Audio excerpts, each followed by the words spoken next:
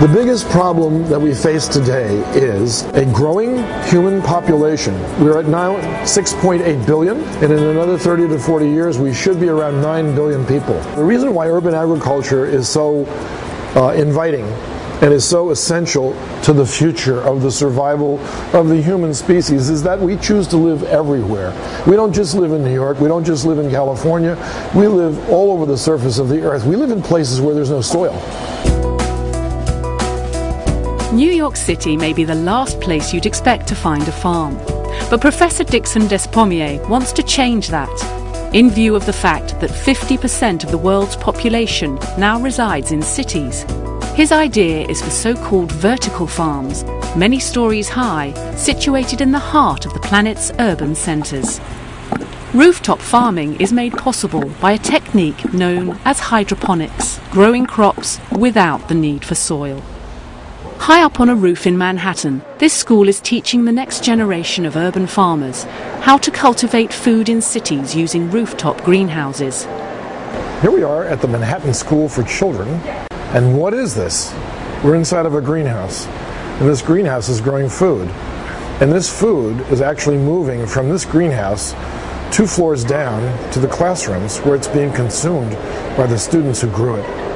What could be more direct than a food supply that's linked to your actual educational experience? Oh, it's not basil. That's basil. The stacking system is wonderful, a way to save space. You can arrange these down the entire length of a room. This looks like a much better system for human food. As much as you want, it just depends on the size of the building. Plant, harvest, and this whole thing rotates. You've got yourself a farm. Look what you have here. You have snow peas. Everybody eats snow peas? Here, watch.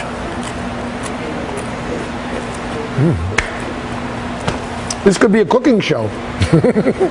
This is awesome. This was grown right here. Kids can walk in this room and pick something to eat and go home and tell their mom that they had lunch here. They had lunch at school in their science class. I think that's awesome.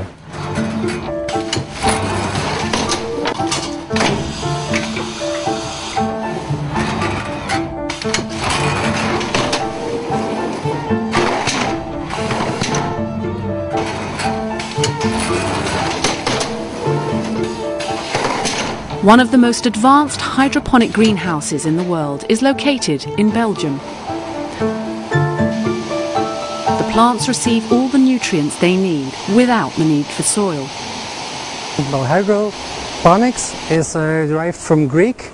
It means water works. And it's an NFT system. The system uses a nutrient film technique. So it's a tiny layer of water that runs through PVC tubes. And the lettuce is being grown on those tubes. 2.2 million heads of lettuce per year are produced in this greenhouse, using the latest in fully automated production techniques. This can be used in big cities. There's no geographical limits to installing the system. We have built systems in Belgium, the Netherlands, United States, Australia, Italy, Chile.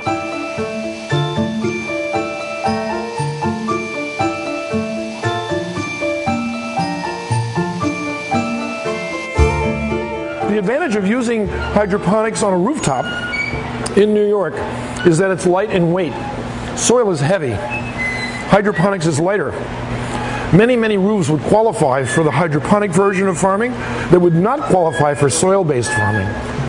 There's clearly a tremendous interest in urban farming these days. People in cities, certainly in New York City, are very passionate about this subject, and I think this is not something that is going to go away. As people become more and more urbanized and cities become denser, the need for some connection to nature and understanding of where food comes from will only become greater. Architect Gregory Kish has been working in sustainable architecture for more than 25 years. We've designed a hypothetical project called the 2020 Tower. It's a 150-story building conceived as a prototype of the very dense metropolis of tomorrow. When we first began this design almost 10 years ago, we were really focused on energy, water, waste, and so on. But soon after that, we realized that we were missing a very big part of the puzzle by leaving food out of the equation. And we found that the vertical hydroponic system we developed fits beautifully into this building. It actually allows you to grow enough food so that if you have an office, say, an office space behind this hydroponic window, that you could grow all of the fresh produce that those office workers inside need. The 2020 Tower is just a prototype, but hydroponic growing is taking root in New York. Viraj Puri is the co-founder of Gotham Greens. They are in the process of erecting a hydroponic greenhouse on this rooftop in Brooklyn. Gotham Greens is in the final stages of constructing a 15,000 square foot state-of-the-art greenhouse facility that will annually produce over 100 tons of premium quality crops for the local retail and restaurant market. There's literally thousands of acres of unused rooftop space in New York, so it made sense to use a rooftop to try to do agriculture in the city. So wait, the 2.5 diameter pipe would go over the top space right now? I'd like to think we're somewhat pioneering and we're doing something new. Controlled environment agriculture is practiced on a commercial scale in many parts of the world. Really what we're trying to do is try to bring that into an urban environment and see if we can make it work. There's some virtue to this. Why? It takes less water. We can define the nutrients so we're not worried about contamination. We get year-round production of crops. We get no losses because of insect pests or because of weather-related events. It offers a lot of advantages. It makes the most sense to grow the food where the people live. It doesn't matter how many people live in a city then. Everybody contributes to the solution, not to the problem. Indoor farming. Well, that is it for this edition of Earth's Frontiers. I do hope you've enjoyed the show. If you want to take a look at anything we've done during this series, go to cnn.com/Earth's Frontiers. Until the next time, goodbye.